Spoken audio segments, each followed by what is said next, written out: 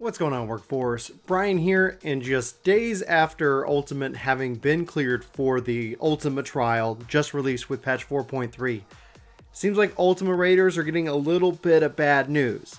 So let's talk about it.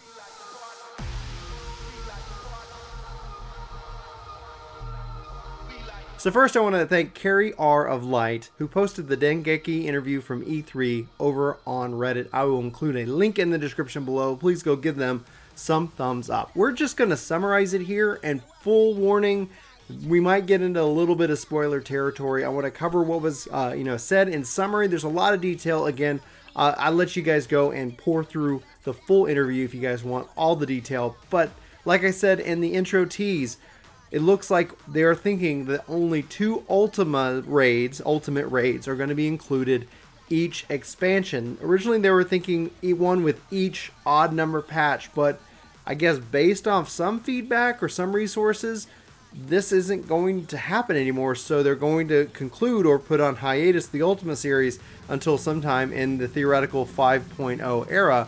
And so that kind of, I'd love to know what you're thinking about that. Is this disappointing? Is this good news? I literally feel like I fall on both sides of the fence because I've enjoyed watching the Ultima raids so much. Being able to watch Mr. Happy or watch any of the real hardcore progression raiders challenge this content. It is some of the most exciting stuff. It shows up on the Twitch as the #1 game, maybe not, but it's still it is just insane to watch. It is pretty interesting, and what they do and put into it is valuable. It's not content that I myself am ever going to experience, at least in the near future. So it's that's kind of one piece of it that I really enjoy watching and consuming that content. But the other side of it is well, there are resources that they are putting into those fights that could be used for other things. And so the non-Ultima Raider in me is well, I'm wondering what we're going to get out of it. And obviously this interview does not go into what we're going to get instead of it. So again, I'd love to know your thoughts. That's we need to discuss this. Are you happy? Are you disappointed? Or do you fall somewhere in the middle ground? Hoping that we're going to get some new content that more people can enjoy. Savage Plus, anybody? Anyway, so the interview goes on to talk about 4.3, and they start to try to push questions about 4.4, but Yoshi-P is really shooting those down. We're not going to learn anything about 4.4 for a while. He does tease that the Ultima raid is going to conclude with 4.4. So we've kind of speculated, is Ultima going to go to maybe a theoretical 4.6 patch, but it appears that if there is even a 4.6, Ultima might not be a part of it. And that's at least what I'm gathering from this in and of itself. So there is a, like I said, minor spoilers. So they talk about, spoiler, if you have not cleared 4.3, please stop the video. I'll give you plenty of time. We'll go from there. While you pause the video, they've been having some people with third-party tools looking to use and tweak the Ultimate version of Titan to see who's going to get gold. Which has actually helped them out. So they're trying to consider how they're going to manage packages. But this also kind of ties in a little bit about upgrading the graphics engine of Final Fantasy XIV. And he says that if Final Fantasy XIV becomes a 10-year plus kind of game, that's absolutely something they're going to have to do.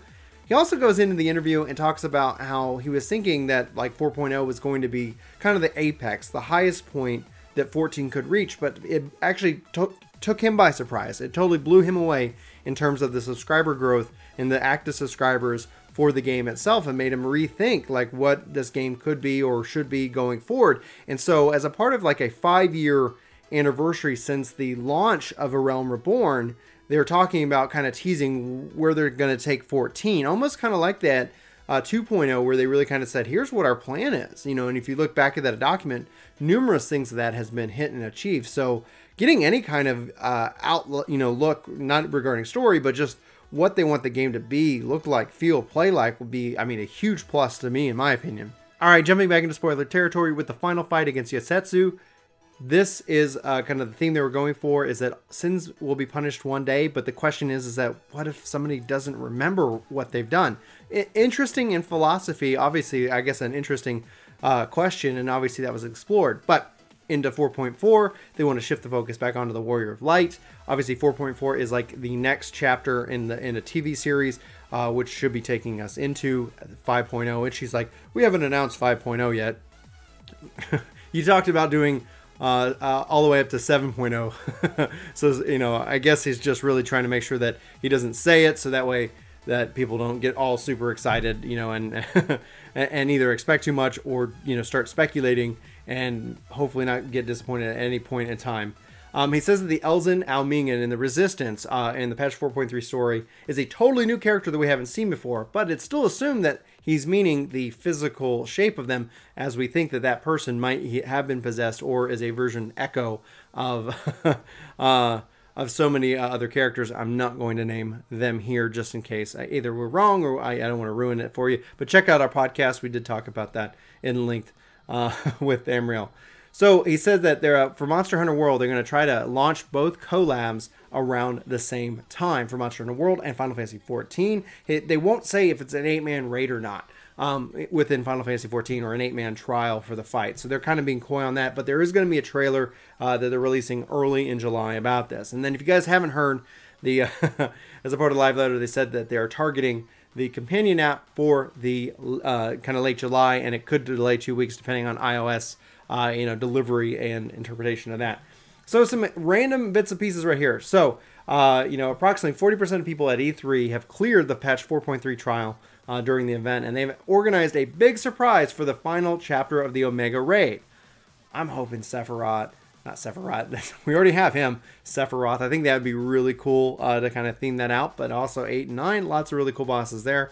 The outfits for Lise, Yosetsu, and Fordola won't be added anytime soon, most likely to the Mog Station, and so I know a lot of fans have been clamoring for that as well. Yoshida doesn't have a problem with nobody being in the 2.0 eras because he thinks those new players prefer having their own brand new adventure. I'd love to know if you're a new player, if you like having a really active and engaged world, or if you're enjoying the pace and the quiet reflection of the 2.0 areas as far as it goes. All right, guys, that's the summary. Again, go check the link in the description below if you want the full details. You want to go down each question and give that a read. Mr. Happy actually posted a fantastic video of his interview with Yoshi-P, and I'll include a link somewhere on the page as well in the description below if you haven't seen that as well. Some interesting tidbits of information gained there. Gamerscape has actually done an interview, sit down with Yoshi-P, and that should be getting posted soon, so when that goes live, I'll be sure to give it a cover as well, and any other interviews that come out of E3. Hopefully you guys have a fantastic E3. Hopefully it was a lot of fun, and lots of games were announced that you're excited about going forward. I know that if you guys are not aware, tickets are on sale for July the 10th for FanFest, which takes place in Las Vegas in November. If you're here in North America, hope to see you there. We're hoping to get tickets ourselves.